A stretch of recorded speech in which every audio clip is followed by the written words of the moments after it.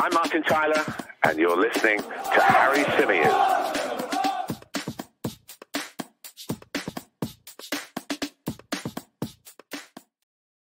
Hello and welcome to the Chronicles of a Gooner Extra, your bite-sized piece of content in which we focus on one particular subject.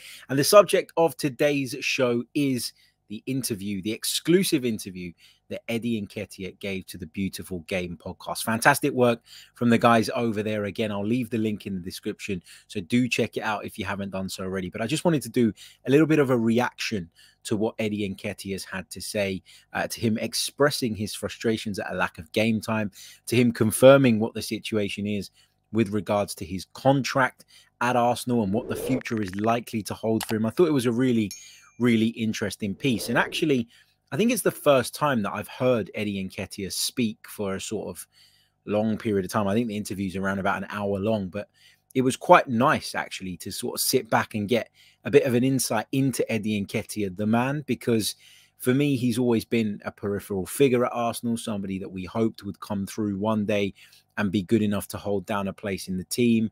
I think it's been apparent for some time now that maybe he's not quite at that level. And I don't mean that in a disrespectful way. And obviously, I wish that wasn't the case. I'd have loved to see him sort of push on, develop, and really sort of make a claim for that number 9 position at Emirates Stadium. But just based on what I've seen, if I'm being honest, I'm not sure that he's quite at that level.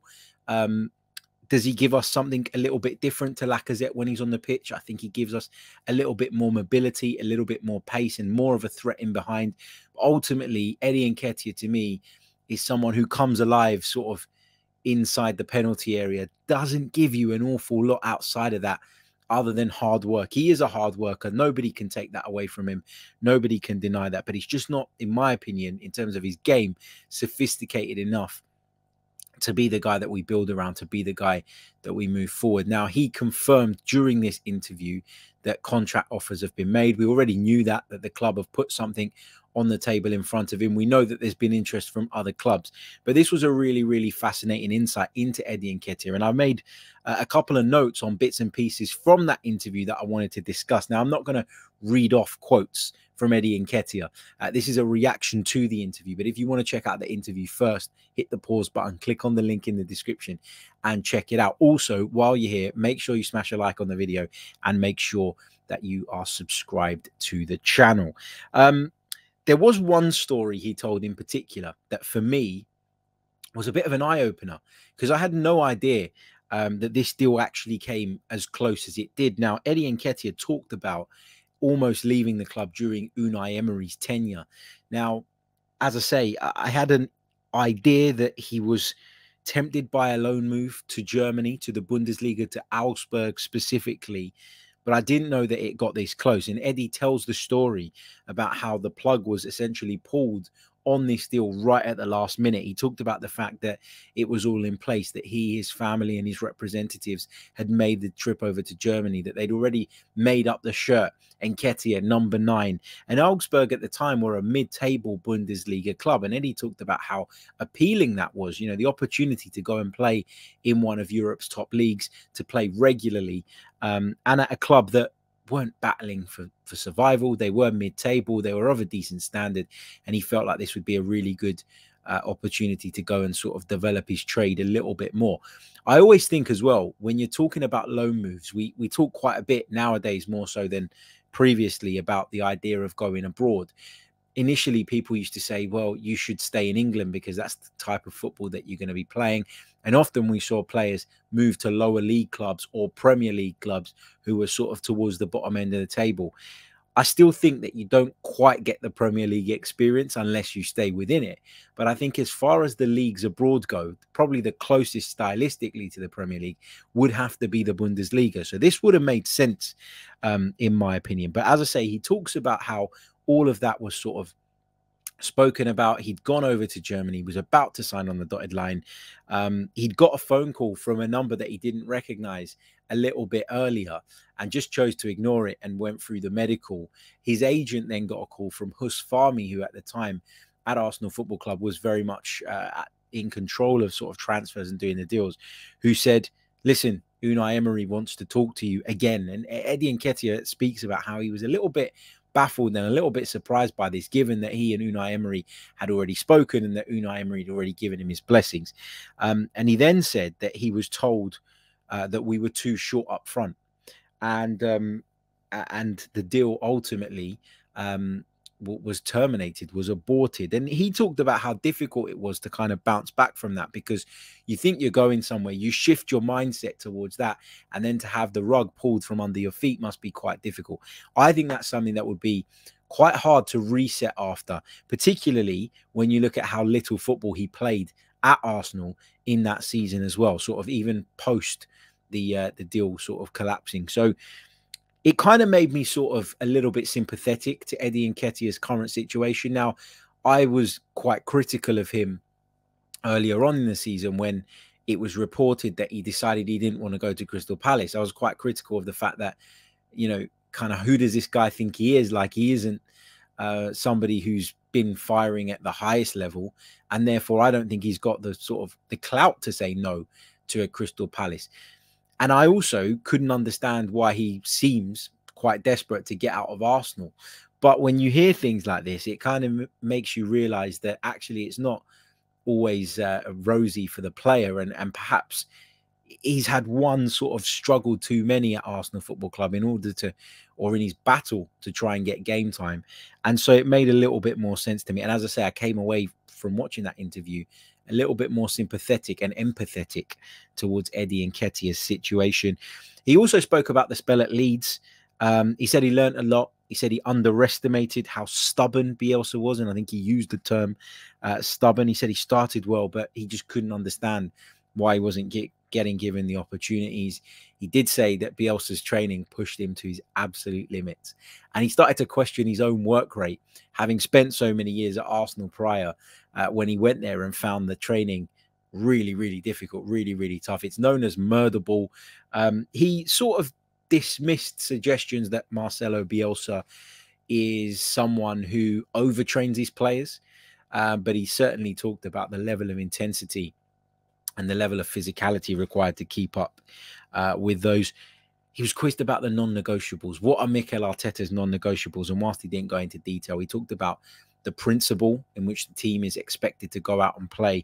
And he talked about respect, whether that be among colleagues, among players in the staff, among the manager and his players, whatever that dynamic might be, whatever that relationship might be. Eddie Nketiah sort of gave us those two little samples of what Mikel Arteta's non-negotiables comprise of, although I think we could have probably guessed those two. So he was a little bit careful there.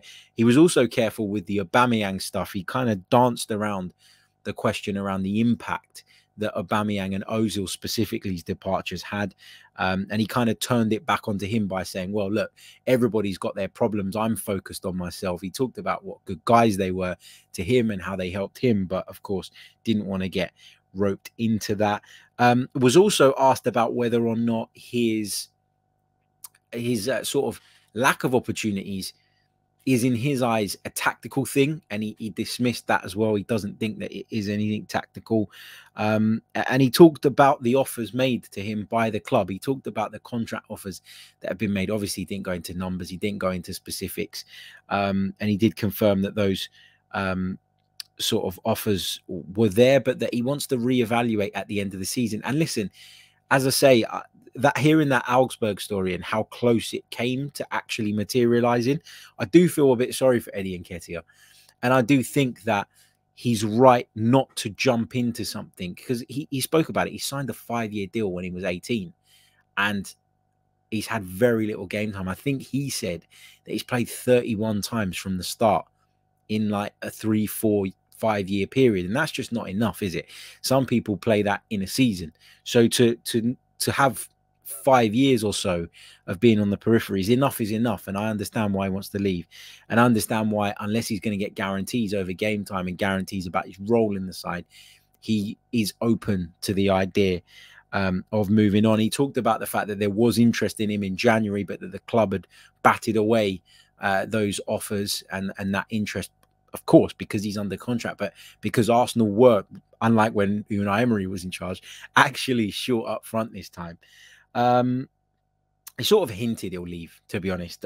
You know, he said it's kind of hard to say what the future holds for me right now, but my stance remains the same.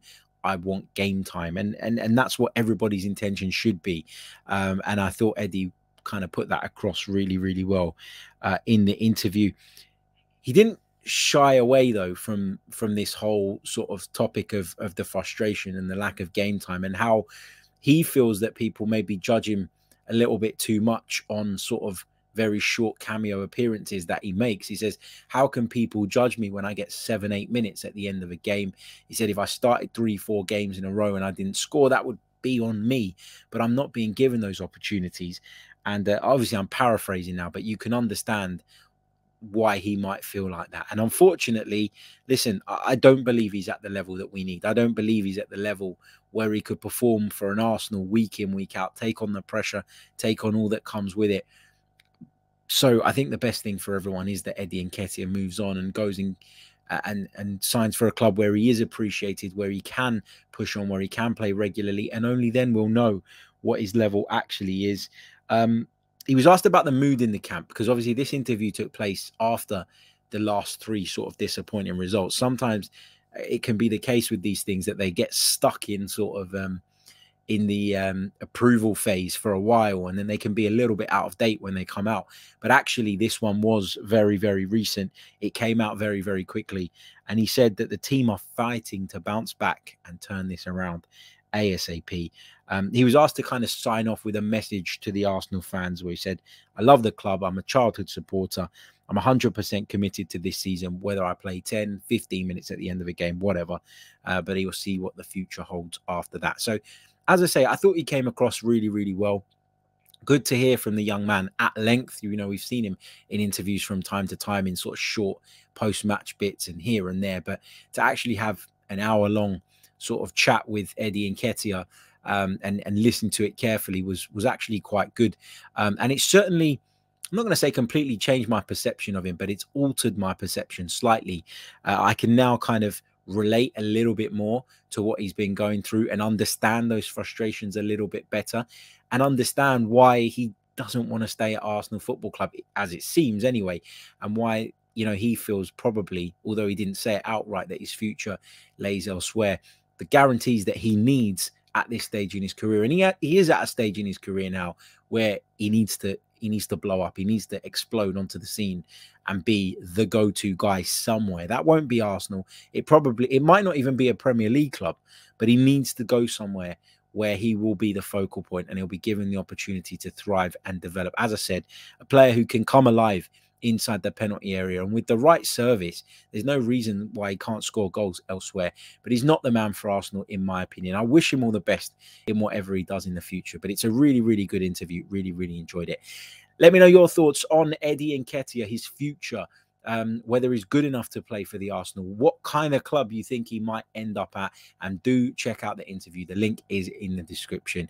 Don't forget to hit the like button. Don't forget to subscribe to the channel if you're new, and we'll be back very, very soon with more. Cheers.